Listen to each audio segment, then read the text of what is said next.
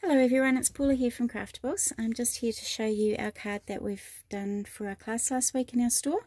So this one is called, what is it called? It's a see-through acetate card. So this one here has a little window that you've got free there, and that brings the acetate through to the outside there. So when it stands up, you've got three layers. So you've got the back layer, the middle layer and the front layer. So it's a bit hard to see on the camera, but when it's standing up, it's sort of got a 3D look to it. Okay, so let's get started. So there's our card for the day. Alright, so we do need to start off with a piece of white cardstock, and you need to trim that to 4 1/4 by 11 3/4. And we're actually going to fold it this way. So this is the way our card's going to open. So it's 4 1/4 by 11 3/4 along there, and then we're just going to fold it in half that way there.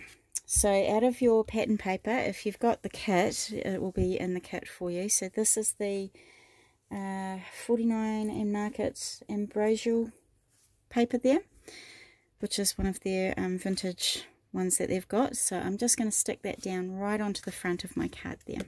So this one's going to measure 4 1/8 by 5 3/4, so just 1/8 of an inch smaller. So we're going to cut 2 of those pieces. So 2 pieces of pattern paper to measure 4 1/8 by 5 3/4. So I'm just going to pop that onto the front of my card there. So you will have a little white border around the outside there, like that. Alright, so the next step we're going to do is I've got a frame here. Now, if you've purchased the kit, the kit will have the frame in it. If you haven't got a kit, all you'll need to do is have I think it's a 3-inch square. So to do the frame, you would need the 3-inch square, cut that out, and then just one of the squares slightly bigger to it, and that will give you a frame. So you just layer the two on top, one inside the other, run it through your die cut machine, and then you'll end up with a frame. So this one is a 3-inch frame.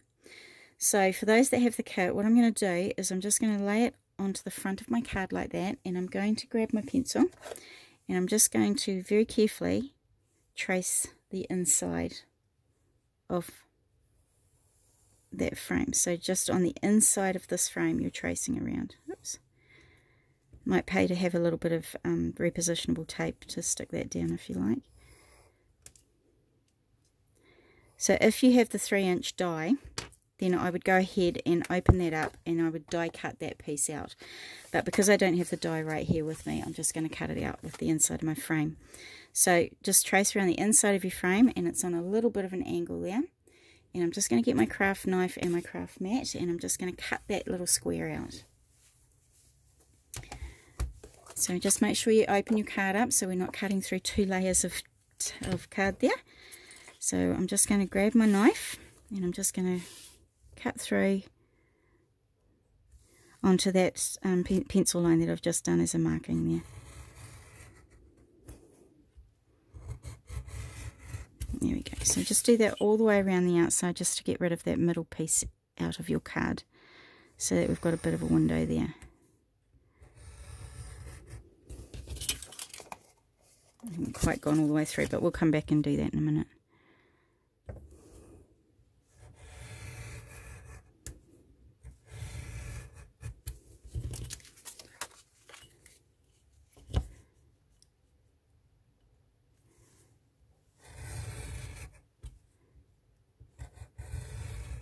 Now, because we are trying to go through quite a thick layer there, I am going to have to go back around and just do that again.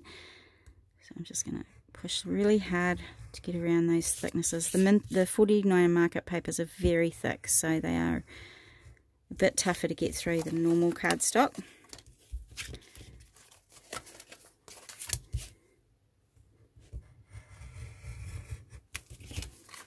Go nearly there. Awesome, there we go. So now we've cut out that middle square in the middle there. So I'm just going to erase the outsides of those pencil marks there, just so that they're not going to be shown through if we don't quite get the frame over the top. There we go. Alright, so now this frame that we have here, we are going to glue around that piece that you've just cut out there. So I'm just going to put some glue on the back there.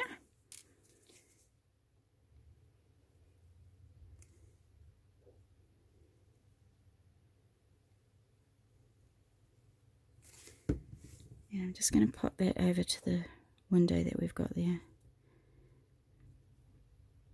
Now I haven't quite cut around the outside, as you can see here. I've just got a little bit of a pattern paper that comes over this way. So I'm just going to bring my cutting mat back in, and I'm just going to cut that little bit out.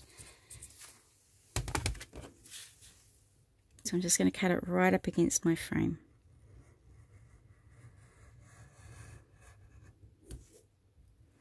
You could actually, thinking about it, you could actually adhere your frame onto the front of your card first and then cut the middle piece out if you find that a bit easier, because that way you will get a nice even cut around the whole frame as well.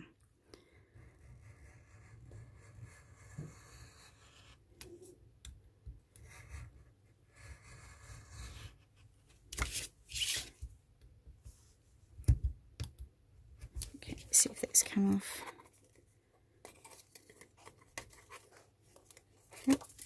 Isn't quite cut in that corner there. There we go. That's a bit better. So now I have that frame nice and flush up against that cardstock there.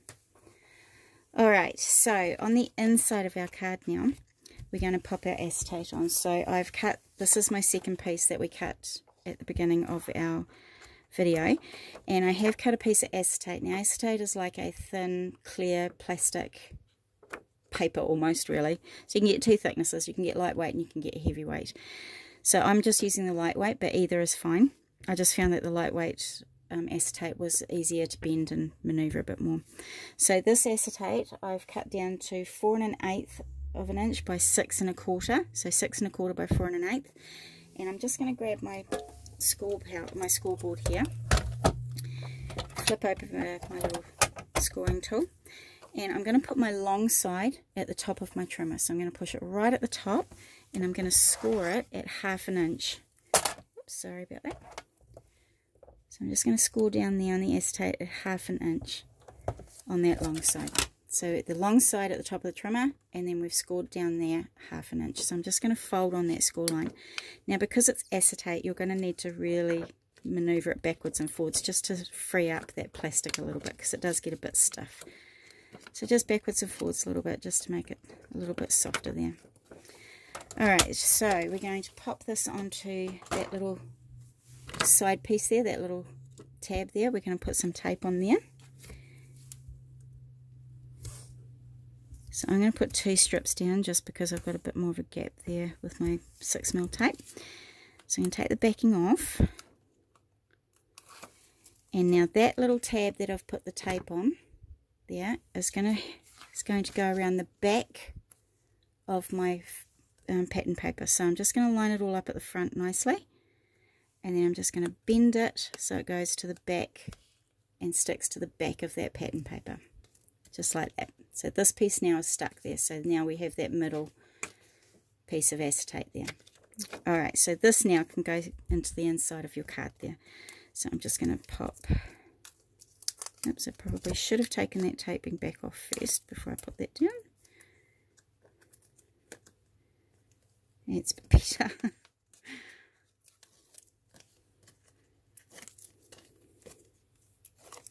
Okay, so this one goes on the inside of your card. So you will again have a little bit of a white border around the outside. There we go. So now we have our little window here, and we have the acetate here, and we have the back there. So now basically it comes down to your decorating. So what I've done is I've cut out some of the cut apart sheets from the, what did we use? The Minte papers, and it was the Better Times paper. So I've just cut out these, and it's like a cut apart sheet. So if you've got other little bits and pieces, or even lots of little flowers or something you can pop on there, you could stick anything around on your acetate windows. So I've just cut out these pieces, and what I'm going to do is I'm going to put, I wanted to have a bit of a foresty theme to it, so I'm going to open that right up, and I'm going to glue my tree down on that very background one there. So I'm going to glue it down just so that I can get all these little bits on the outsides here.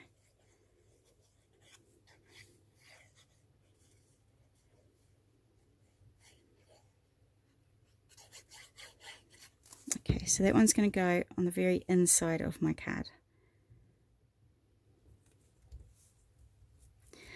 Alright, so my next part I've done, I'm just going to open up my card here so you can see as I'm going. The next part I've done is I actually, if you are using this cut apart sheet, I've actually cut the bottom of the tree off, so the whole thing looked a bit like that. But I wanted to use this little bit as well, so I've just cut that bottom piece off and pulled that apart there. So this piece is also going to go on your card. So my next one is my little love heart rock here, and I'm going to glue that one down along here next to my tree.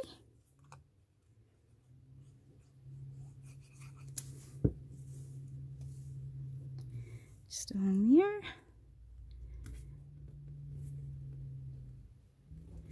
And this little bit here, I'm just going to cut a little bit more around there just to get rid of that tree trunk a little bit. So I'm just going to roughly make it look a bit more like a rock there. So I'm going to glue that one down along here as well.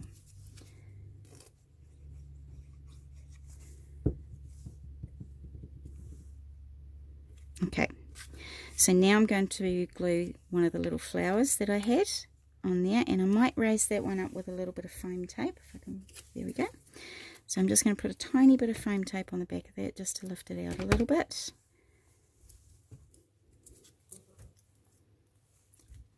There we go.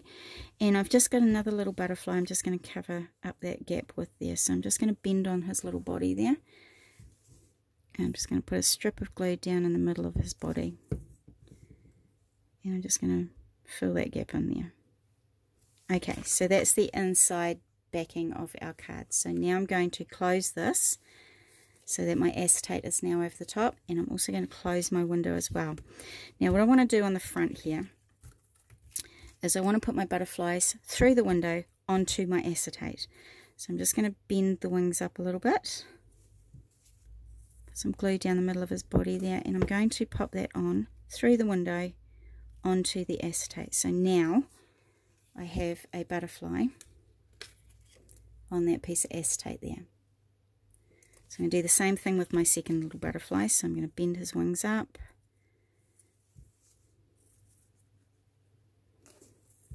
And I'm going to glue him on the acetate through the window again. So now when we open it up, we have two floating butterflies on there. Okay.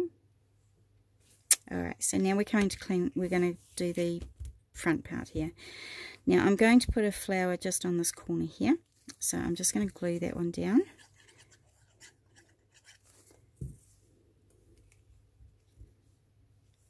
There we go. And I had this little hedgehog which I thought was adorable, so I actually wanted to put him on my card this time. So before I put those two down though, I want to pop this little memo pin underneath my flower. So what I've done is I've stamped a little sentiment. I think this is from a Lawn Fawn, yep, the Lawn Fawn Love Poems set.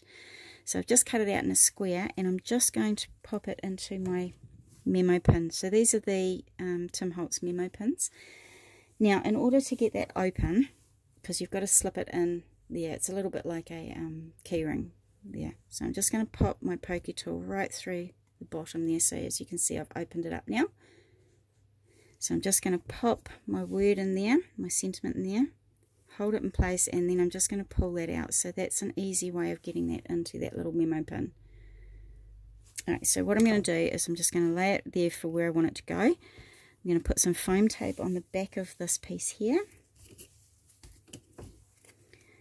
So I'm going to do it lengthwise this way. So I'm going to go across the back of it instead of up and down, because I want to be able to capture that pin underneath my foam tape.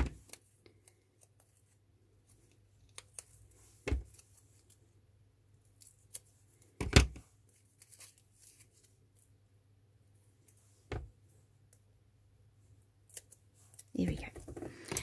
So just take the backing off there, and what I'm going to do is put that right over the top of my memo pin, and that's going to hold my memo pin in place. Just give it a nice push down so it's nice and stuck there. Okay. So we've got that foam there. So now my little hedgehog friend is going to go just underneath my flower a little bit, just along the bottom here. I just thought the hedgehog was so cute. There we go. So he's having a little wander around the forest. Okay, so basically that's it for our card. So you've got that acetate piece in the middle with a bit of your floating butterflies, and you've got your woodlands on the inside there. So when you give this to someone, it will stand up and it will have those 3 separate spaces there, and that will, when you're looking at it down onto it this way, it will look like you've got a 3D scene going on there. But I just wanted a little bit more sparkle on my card, so what I'm going to do, actually that needs to go in there, is I've got the Uniquely Creative Sparkle pen here.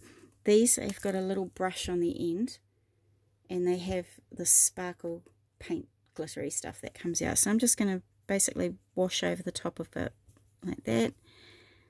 And I'm not sure you're going to be able to see it very well onto the video. Oops, a bit too much there.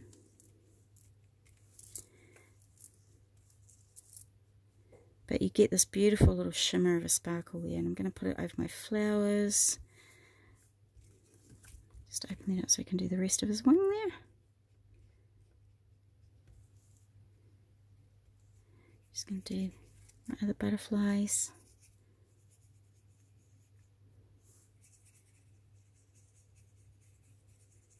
Here we go. So I don't know if you can see very well on there, but there is a real shimmer to that butterfly and that blue butterfly there, and on the flowers. It's a bit hard to see on the camera, but you can see it on the blue butterfly really well. Okay, so that's our card for this week. I hope you have a go at it, and if you do, we'd love to see what you do on our Craft Immunities page. So just type in Craft Immunities into Facebook and like our page and everything, and then we can get you showing all your creative bits and pieces up there, which we love to see everybody's work. So I hope you do that for us, and I thank you again for joining me today, and I'll be back next week with another card. Thank you. Bye.